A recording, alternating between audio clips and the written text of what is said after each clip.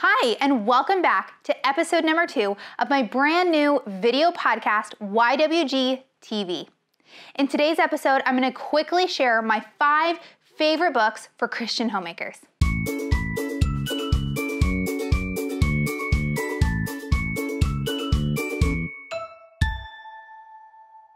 So, as a mom of 4 very energetic little boys and a baby girl that's on the way, my time is really limited, and it can be really tough to find the time to read as a busy homemaker. It's just tough to fit into my daily schedule. But I also know that reading has such a way of filling me up. It encourages me so much, and when I pick the right books, it really helps direct me back towards the Lord. It can be a really key piece of spiritual growth in my life.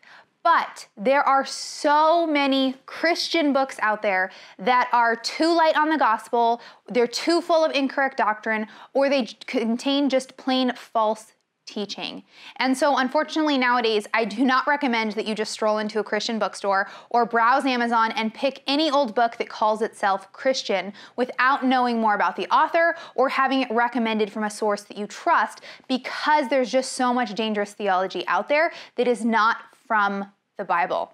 And so this is playing a really dangerous game because there are so many wrong views and dangerous doctrine out there. So with all that said, I am very particular and careful when it comes to my book reviews and books that I share here on my blog and on my podcast. And I am an avid reader, and I read about 1 book a week on average. Right now with this pregnancy and being so tired, it's not quite 1 book a week, but that's kind of my average. I really love reading. And along with my regular and consistent Bible reading, of course, consistently reading these books has led to such a depth in my faith and in my walk. But of course, I have to say this, that reading these books, reading good gospel-centered books, should still never replace our reading of God's word directly. God's word needs to be the thing we're in every day. If we're reading more of these books than we are God's word, we need to change something. And yet I know that it's so tempting. It seems so much easier to pick up one of these books and get filled up from this rather than going to God's word. So I just want to say that that's a really dangerous thing. That's something that can happen really easily as we read a lot of devotion books. We read a lot about God instead of reading God's word directly. And that's something I struggle with because I love reading. And so it just seems easier to pick up one of these than to pick up God's word sometimes. And so that is definitely something that these should never replace reading of God's word directly. Okay, so today in this episode, I want to share my top 5 recommendations for Christian homemakers. These are 5 books that I think you should go out, put them on your list, read them one by one. And I have a lot of other books to recommend in other areas such as marriage, Christian living, and those episodes are going to come in the future. I'm going to cover different topics, but I wanted to share these 5 books with you because they've probably had some of the biggest impact on me as a woman and as how I run my home. These have had big impact. So the very first book, and these are not in a particular order, but the very first book I want to share with you, Glimpses of Grace, Treasuring the Gospel in Your Home by Gloria Furman. If you've hung around my audio podcast or my blog very long, you know I quote this book and reference this book all the time. Huge fan. It's a pretty quick read, and it's pretty quick. And in it, Gloria really gets to the heart of our homes. So she really addresses, the tagline is treasuring the gospel in your home. And she really addresses how we can treasure the gospel and make sure that Christ is ultimate in our life amidst our busy days and everything that we juggle. And so she's writing as a mom, since that's her experience, a mom of 4, I think. But if you don't have kids, you're still going to get a ton out of this book because she just brings whatever your current busyness is, whatever your current struggle is, she brings it back to how we can focus on the gospel within that. So I think you get a lot out of it, even if you're not a mom. If you are a mom, run and go pick up this book today and start reading it. It's going to make you think differently about treasuring the gospel within your home and really being intentional with this time that we have within our home, especially when we have kids, especially when we have young little kids and our time already seems so zapped. So this is my first recommendation. Now, my second recommendation is Say Goodbye to Survival Mode. 9 simple strategies to stress less, sleep more, and restore your passion for life by Crystal Paine. And so this is one of my all-time favorite books, but for being one of my all-time favorite books, I actually cannot find my copy right now to show you. It's around the house somewhere, but I also own the audio version, so that's okay. I can listen through it again if I want to. But if you need any help in managing your home, setting priorities, learning how to say no to things, learning how to say yes to things without guilt, how to find the time for more sleep, all that kind of stuff, then I highly, highly recommend this book because Crystal takes you step by step how to intentionally plan your life better. Each chapter is broken down into these great bite-sized pieces, and kind of as you work through this book, you realize, oh, I have a priorities list to find now, and as you kind of move through it, things just kind of start to fall into place. And every single chapter is jam-packed with practical advice, to-do items. It just really makes a big impact on how you schedule your time and your day. And Crystal is a Christian, and she does mention that throughout the book, but it's not as spiritual as these other recommendations. You know, it's not talking directly about the gospel in it the whole time, but she is a Christian. She's writing that from that perspective, but it is so practical and so helpful for helping you get crystal clear in your priorities and intentionally planning your time. And so that's why I included it in this, because I highly recommend it if you're looking for something to kind of help you better plan and prioritize your time. Okay, book number 3, Women Living Well, Finding Joy in God, Your Man, Your Kids, and Your Home by Courtney Joseph. And I love that. That's kind of, that tagline is finding joy in these different aspects of our life. And now, honestly, I had this book for probably about a year before I actually read it because it just looked kind of boring to me from the cover. I am so one to judge a book by its cover, and I know I shouldn't, but I tend to do that, and so it looked boring to me. I don't know, it didn't jump out to me. And so I think because of that, I wasn't sure what to expect, but I was very surprised and delighted with this book. Courtney has a very clear focus on the gospel and orienting our lives so that we are focused on Christ within our days. And she makes a really big point of making that the focus throughout this book. So she's got really good practical tips on your husband and your house, and yet it is so gospel-centered, and so I so appreciate that. So she takes you, like the tagline said, she takes you through different aspects of your life. So she starts first, like there's a whole section of chapters first on your relationship with God, and just some really practical and convicting tips on being in God's word and and praying daily. And then it has sections on your relationship with your husband, your parenting, and then finally the last section is on your homemaking. And what I appreciate is that she isn't afraid to step on your toes a little bit and call you to a higher standard, which is God's standard. And so I was very convicted throughout this book. It's very biblical, very practical book. It's pretty short, very easy to read, very conversational. So that's my 3rd recommendation. Next, number 4 is this tiny little book, Women of the Word, How to Study the Bible with Both Your Hearts and Our Minds by Jen Wilkin.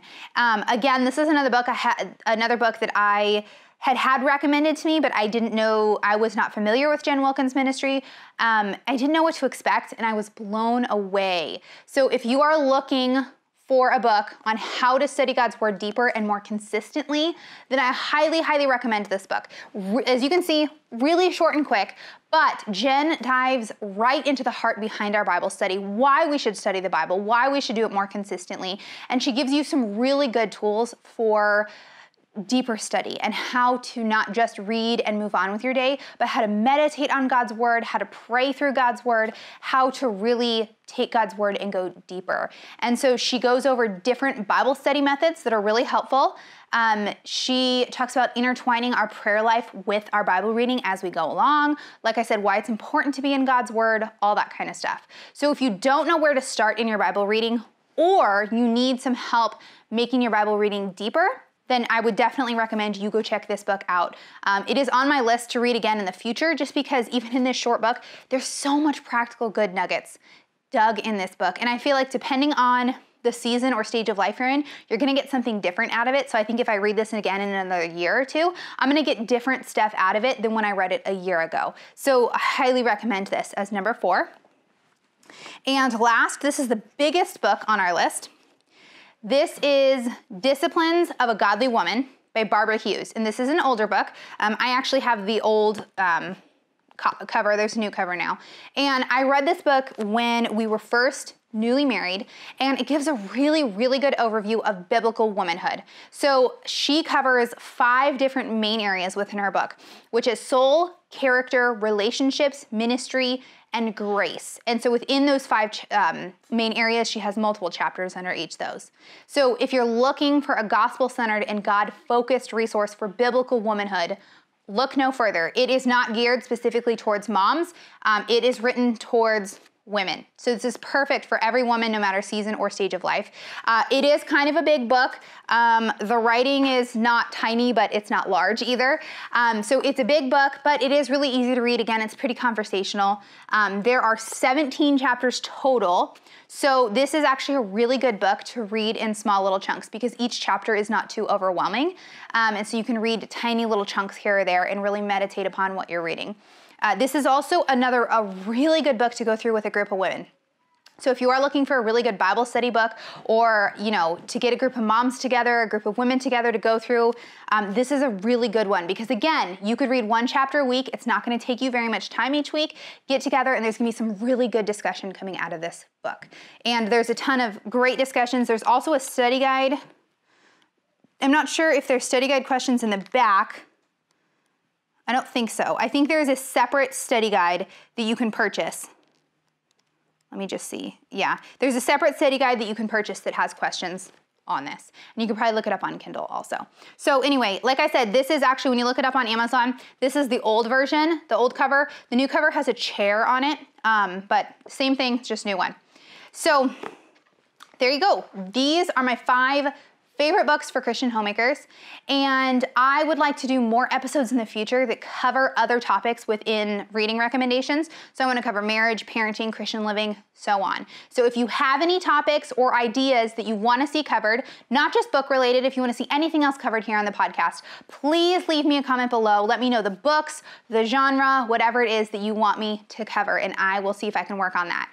And really quickly, I wanted to share that we are heavily underway planning our 2016 Homemaking Ministries online conference. So this conference is at the end of October and pre-sale tickets are going to be posted really soon.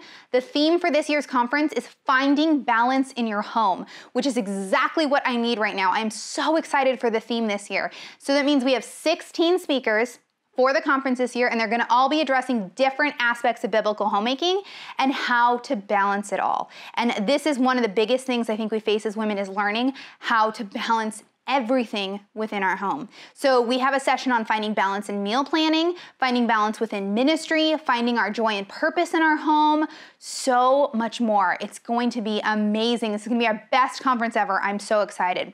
So we've got more details that are coming really, really soon. And like I said, pre-sale tickets are coming in the next couple weeks. But you can sign up to get notified when tickets go on sale so that you don't miss them. You can go to homemakingministries.com/2016 to get all signed up. The conference is going to be live for 3 days of amazing fellowship, encouragement, and it is so much fun. It's so much fun to have a couple thousand women get together online to be able to chat, share resources, fellowship. It's really fun. It is the highlight of my year here within the ministry. So much fun. So I hope to see you there. And if you are watching this after the conference goes live, you can still purchase a ticket and get access to all the video sessions to watch anytime you want. You get the sessions to keep forever to watch when you have the time, because I know as a busy homemaker, it is tough to make the time for these things. It's so important to be investing in ourselves and in our homemaking. And so I am giving these to you. Once you get your ticket, you have them forever. Watch them whenever you have the time. So again, go to homemakingministries.com/2016 to go ahead and get signed up for email notifications about that. And then to get any of the links for these books that we mentioned here in today's episode, you can hop over to the show notes by going to youngwifesguide.com/YWG002. And you can get all the links right there, resources, read through my different book recommendations and all that. And I just want to thank you so much for watching today, and make sure you leave me a comment below with what you want to see in future shows.